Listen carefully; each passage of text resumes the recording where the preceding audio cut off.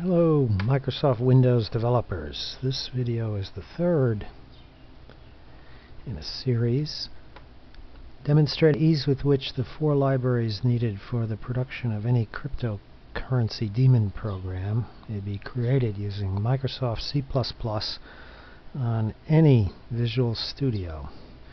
The third library we will build is the Berkeley DB library at oracle.com. Since we have to actually do some work with this video as opposed to the previous two, I'll go a little faster, but you can pause and read the URLs here. There's good documentation in the download section is how you get to the previous versions of Berkeley Database, and we want version 4.8.30 without encryption, 32 megabytes, but you could also download the one with encryption. If you download it, it looks like this, and if you explode it to our usual videos directory and a date, it'll look like this. And the question is, what do we do with it? And now this is where the documentation comes in handy. We notice that there's 2 links, one for Windows and Windows Mobile, which you can see at this URL. In chapter 28 of the documentation, there's a link to Visual C++ 2005 and 2008. When we go to that, it says very simple. In the Build Windows directory, select Berkeley DB solution and click Open. Choose your platform and build. Would that it were that simple. Well, it's not actually much more complicated than that. The problem is that there's a ton of projects in this zip file. And which is the right one, or how? Well, that's where the other link comes in very handy. And this is the Chapter 6, Windows Mobile. It gives a wonderful hint. It says, changing the build configuration type. If you want a static library, use the project DB static. And that's all the information we need. And we're off and running. So here we go. We look in the Build Windows directory, and there is a Berkeley DB solution, and so that's what we want to do with Visual Studio, and we are going to do it with Visual Studio 2005 Express. And so we open a project solution, and it just so happens I'm already here, and we'll open up Berkeley DB solution. Notice it's dated 2010, which means it hasn't been modified. It is the zip file. And so here we are with a ton of projects, but the only one we're interested in is DB static, because we know that that's the one we want. And so we'll look at its properties. Notice we're in release mode Win32. And we see it's already been set up for multi-threaded for us. Not multi-threaded debug, not multi-threaded DLL, not multi-threaded debug DLL, but multi-threaded, which is just what we want. And the debug mode, multi-threaded debug, just what we want. We also notice that it's going to make a lib48sd.lib for debug, and for release, lib48sdbs.lib, which again is just what we want. And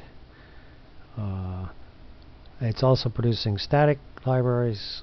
Everything is set up, except it doesn't know what to do with these files, or which ones to do. Well, the answer is you select all of them.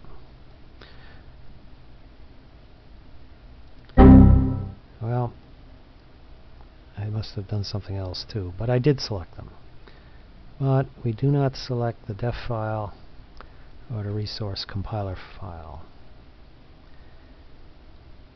But we set properties of all the C and C++ files to the C++ compiler tool, and that's it. Notice it says DB static is read-only on disk. We'll say edit in memory. It says it did it, and the resource compiler tool is already set, which is very nice. This guy should have nothing set, which is even nicer. And that's basically all we have to do for release mode Win32. We just have to say build DB static, not build solution, because that would try to compile all the projects. Just this one. This is all we want. And again, it says it's write protected. So we'll make a new project. Let's call it, why don't we call it video? And it just so happens I already have one, but I overwrite and we're off and compiling. I can tell you that in about 1:50 seconds it will be done. But I'm going to show this directory, and now we're going to pause and come back in 1:50. Back a little early, but just to watch the finish. Creating library, 1:42, and there it is. We just created our static multi-threaded release mode library for the Berkeley database. So we must do the same thing for debug mode. Simple enough. I won't talk so much, I'll just do it, but notice the idea is no matter what version of Visual Studio you have, the idea is to do the same thing. You may do it different ways, different menus, different keys, but the idea is the same. Okay, now where is that live file? There it is. Okay.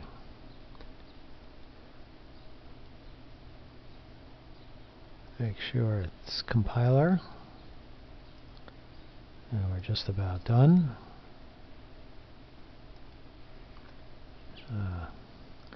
This one, somehow it magically knows.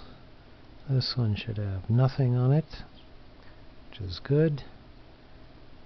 And again, we say build DB static. And again, we will save it as video. This. And we're off. And again, we'll come back in 1:50, but let's look here, and we now see that there's a debug directory, which we'll look at, and we'll be back shortly. And here we are back at the end of building the static debug multi-threaded library. And it took 1:40, and there it is.